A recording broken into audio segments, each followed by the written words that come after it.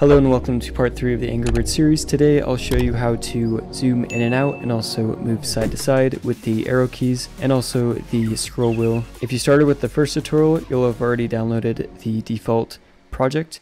So if you go to third person, input, and actions, you'll already have a pan left, pan right, zoom in, and zoom out. And in the IMC default, it'll already be set up. So the zoom in is the W, mouse wheel up, and the up key, and then so forth with the corresponding ones. So you can do WASD or use the arrows, or you can use the mouse to zoom in and out. The next thing we're going to want to do is click on the slingshot and do Control B. You can also just go to the blueprints folder and then find the slingshot PP. And we're going to be doing everything inside of here. First, I'm just going to comment stuff just to organize it. So on the input touch, I'm just going to select all of this and then press C and then type input touch and then show bubble when zoomed. Then add pigs, and then event tick, and then action mapping, and then event begin play.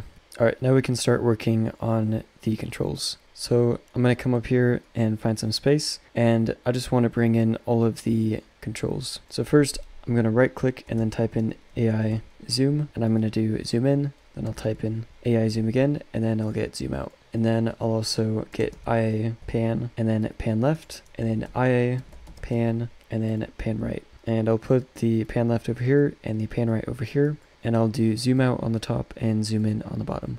So just like this. Next, I want to get the spring arm, so I'll just drag this into here, and then I'll set the target arm length, and then I'll plug it into triggered. And then off of the input, I'm going to get a clamp float. And we're going to do this so that we can limit where we can move the camera around to. Then off of the value, I want to type in plus and get an add, and then off of the spring arm I want to get target arm length, and then I'll plug this into the top, and then I'll add that by 50. And the minimum I want to be 1000 and the max to be 2500. So what this is doing is once I press the zoom out button, it'll start adding a value to the target arm length. So right here it's adding 50 to it, but it's not going to let it go anywhere from in between these values. And what these numbers are doing is it's changing the spring arm length. So if we go to spring arm and then we go to target arm length, it's going between 1000 and 2500. So 1000 moves it all the way up there and 2500 moves it back. So if we add numbers, it's going to move back, and if we minus,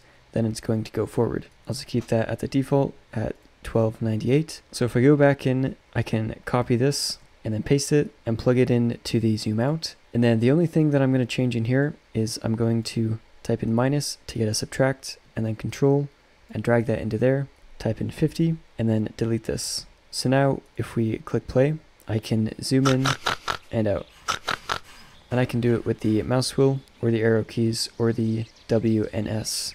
And it's basically going to be the same thing for panning from right to left. Alright, so for pan left, what we're going to want to do is get the spring arm again. And then this time we want to set the socket offset, and we'll plug that into triggered, and down in here we'll right click and split structure. Then off the Y, I want to get another clamp, and we'll do the clamp float, and we'll do -800 and 1000. So the minimum will be -800 and maximum will be 1000. And then off the value, I'm just going to subtract, and the bottom value will be 50. And then off the spring arm again, we'll get the socket offset, and then right click and split the structure, and we want to get the Y. So it's basically the same thing over here.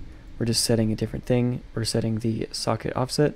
So if we go into the spring arm, you'll see there's the socket offset here, and if I switch this back and forth, it goes from right to left, and it's just clamping between -800 and 1000. And then the only thing we need to do is copy this and paste that.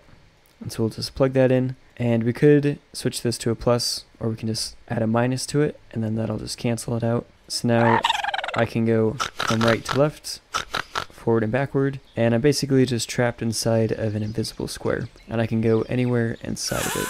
And if you want to make it faster or slow it down, the higher the number, the faster it'll go, and the lower the number, the slower it will go, because the more it adds, the faster it will be to get across to each side. And then I'll just select all of this, hit C to comment, and call this pan/zoom. Alright, that's going to be the end of the series.